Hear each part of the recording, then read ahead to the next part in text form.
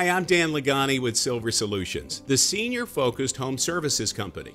Welcome to AgeWise, the show where we try to help make you smarter about all the things you and your loved ones will need to know as you grow older. Today, we dig into home care with a company founder by the name of Ron Gold.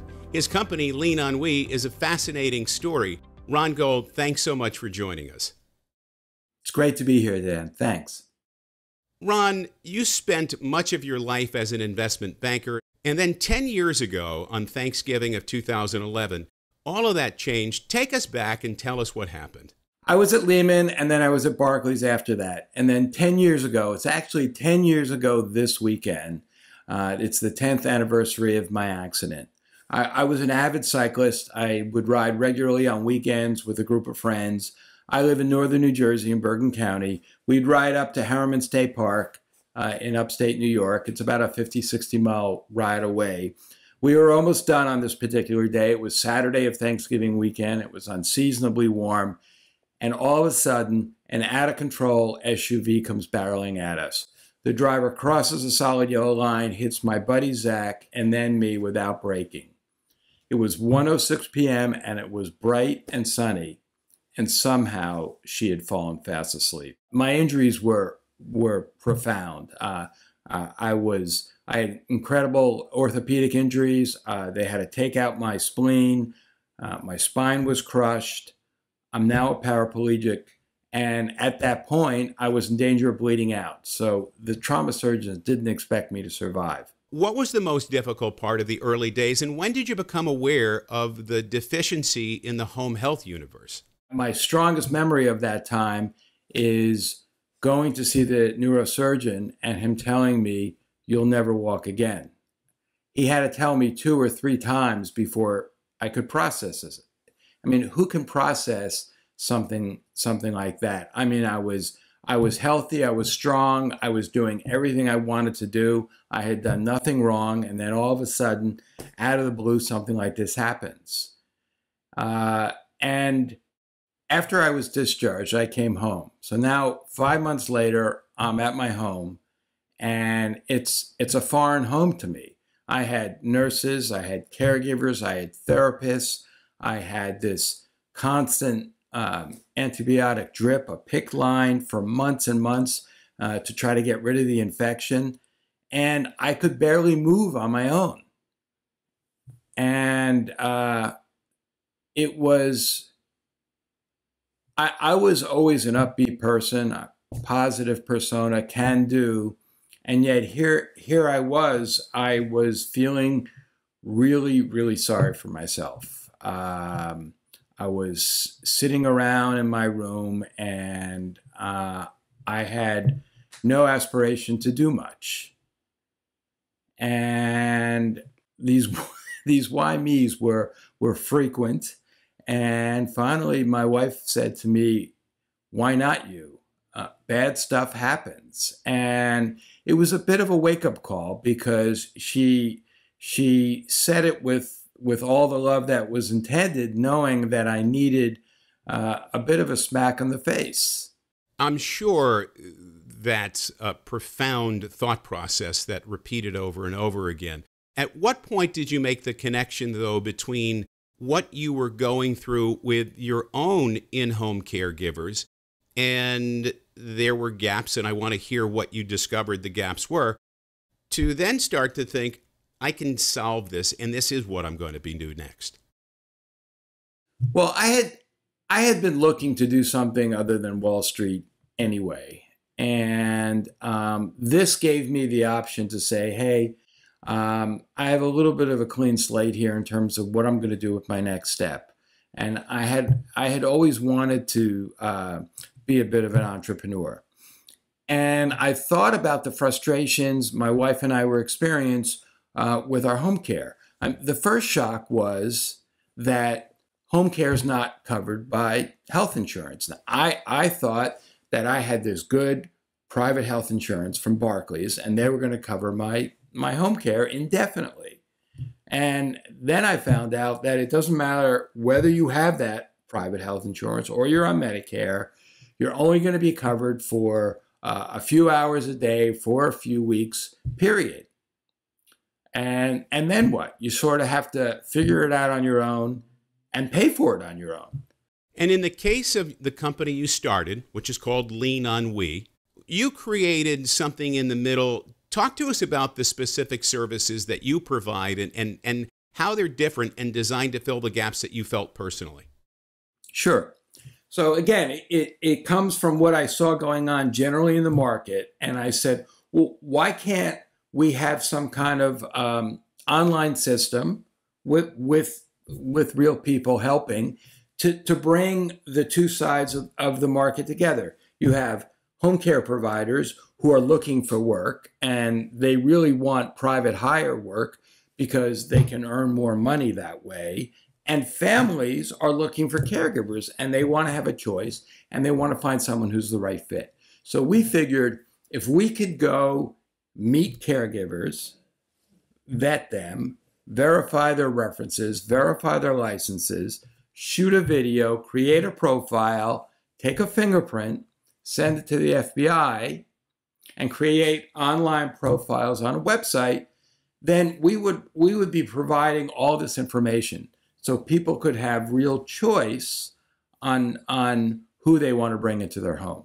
When you look at your process of really vetting and doing deep background checks on the caregivers that you provide, that's a wonderful service.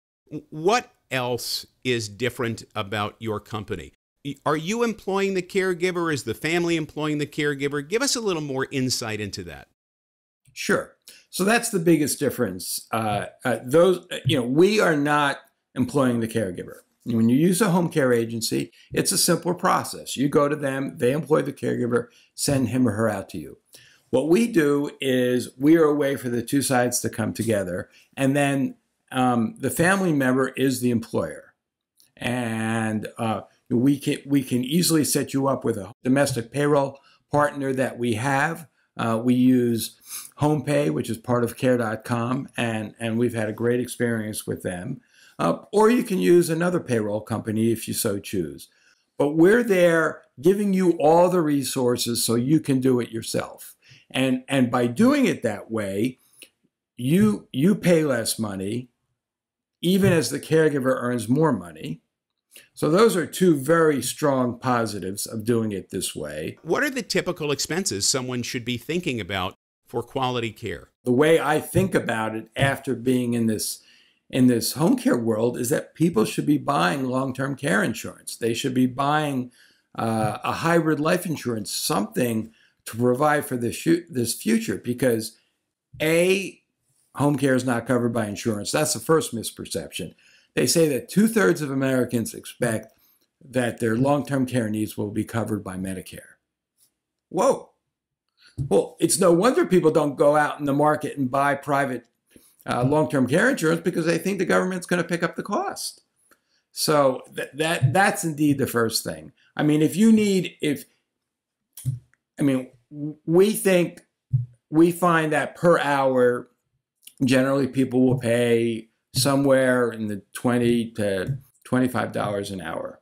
And we know that a home care agency generally is now $30 and up in our area.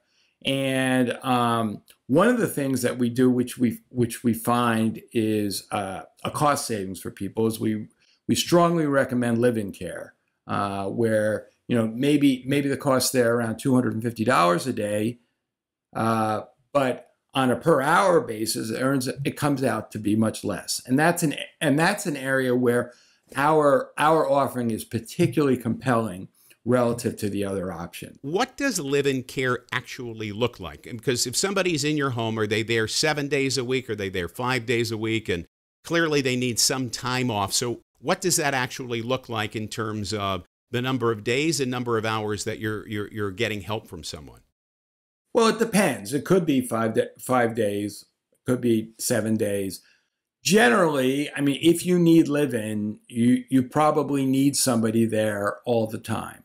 What's the part of the last 7 years that you feel like you've made the most progress? And where do you think that as a country we still have the biggest gaps in home care that need to be addressed in the coming years? What I think is that on a federal level, we should come up with a scaled down, bare bones way for domestic employees to be paid legally, but without the whole rigmarole and effort that is involved in doing that. And that would make perfect sense to me. That's sort of one example. You said at the outset, it was 10 years ago, almost to this weekend, that your life changed. And the positive that you were able to take out of a very profound change was the building of Lean On We. But we talked a little bit earlier before we came on the air. You're doing some other interesting things on the side. Talk to us about your motivational speaking process that you're doing. Sure. I delve into that experience I had when I thought of this, why me and not why you? And that we think that's a really a profound and an important experience, because everybody's got stuff. Everybody's got curveballs they're dealing with. Look, for most people, it's nothing like what I've experienced, and that's great. And I hope that for everyone. But everybody has to sort of re-examine, reignite, and remotivate themselves to move forward, because that's our experience. And life is nothing but change. I've been able to take solace and take gratitude and experience what I have and still focus on what I can still do. There are many things I can't do, but there are still so many things that I can do. I can start a business. I can motivate people. I can inspire people. I can still do sports. I went and I rode in the head of the Charles, which was a big goal of mine. And I have plenty more goals that I'm going to try to accomplish to the best of my ability. We all have limitations. We all can't do things the same way we used to do. But that doesn't mean we give up.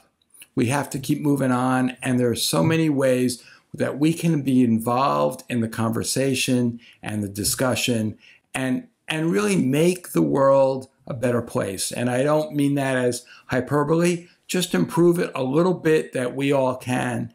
And if I can help people do that, and I can see that I've had that experience, then I want to take advantage of it. Ron, before we go, tell us how people can find out more about Lean On We or get in touch with you. Sure. The easiest way is to go to our website, leanonwe.com, or you can call us 844-532-6669, or go to social media. You can find me on Twitter, on Facebook, on LinkedIn, wherever it is. And I also wanted to mention my personal website for my motivational speaking, and that's rongold.live. Ron Gold, the founder of Lean On We, the New York Metro home care company, trying to do things a little bit differently. Thanks so much for joining us today and for making us a lot smarter about finding great in-home health. If you like this episode of AgeWise, please share it with a friend, post it on your social media site. And if you want to hear back episodes of AgeWise, just go to silversolutions.com, click on the video tab, and you'll see all of our episodes. You can also subscribe by going to Apple Podcasts and clicking subscribe when you search for AgeWise. I'm Dan Lagani. For all of us here at Silver Solutions who work hard every day to help make growing older safer and easier, stay safe and be wise.